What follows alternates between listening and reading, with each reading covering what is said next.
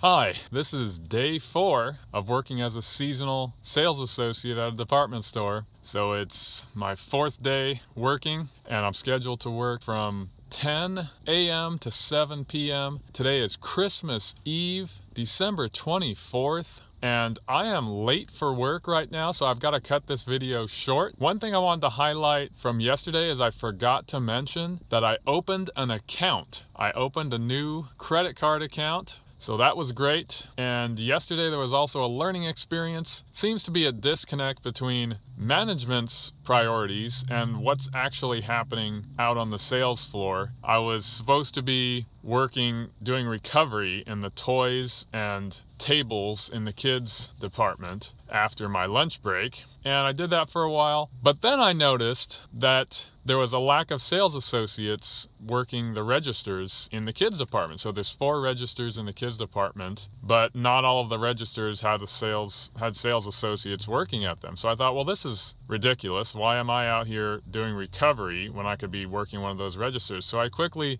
jumped on one of those registers and started helping customers in order to get that long line down. So it just goes to show you sometimes what you're assigned to do doesn't make sense in terms of what's going on the sales floor. So you've got to take quick action and be able to recognize when there's a need for a sales associate to work a register that's available and help get that line down. So that's it for right now. I've got to get to work because I'm late. And I will continue this vlog for day 4 of working as a seasonal sales associate. Bye. I just finished my shift. I was supposed to end at 7 p.m., which was a store closing time. But of course, there was a long line of customers at closing time. So you have to help all the customers that are still in the store that want to make purchases. And consequently, I was there 45 minutes after closing time because I had to handle all those customers, and then I had to close the register and go through the process of bringing the cash to the cash office.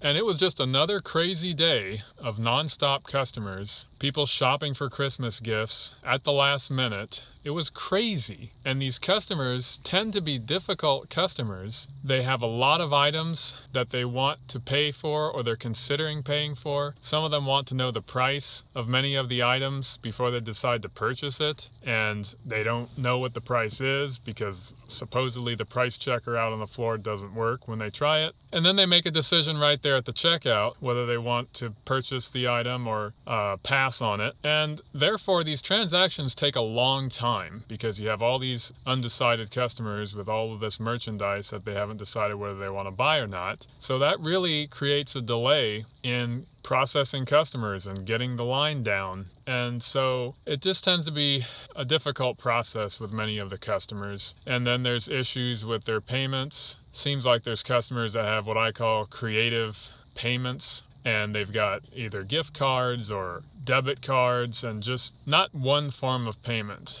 They can have multiple forms of payment, or they want to know if they have rewards on their account before they decide whether to use their account or to use a different card. And it just tends to be a difficult process oftentimes. I think learning today, it's just being calm, staying collected, keeping a good attitude when you're dealing with difficult customers. I was able to take my breaks on time today, which was good. I started at 10 o'clock, as I said before, and I had a break at 12:30 for 15 minutes, and then I took my lunch break at 2:30 for an hour, and then I had another 15-minute break at 5:30. So it's good that I was able to take my breaks on time, or close to being on time. I think having breaks really helps because it helps to allow you to relax throughout the day and then go back and face what can be a lot of difficult customers. I think other lessons learned: when the customers have difficulty looking up their credit accounts with their ID and having to enter their social security number, I learned that what the issue is they've entered their social security number incorrectly. So that's why you get the error screen that the system was not able to bring up their account. So then you just tell them you must have entered the social security number incorrectly, let's try it again. And then when they try again, it works.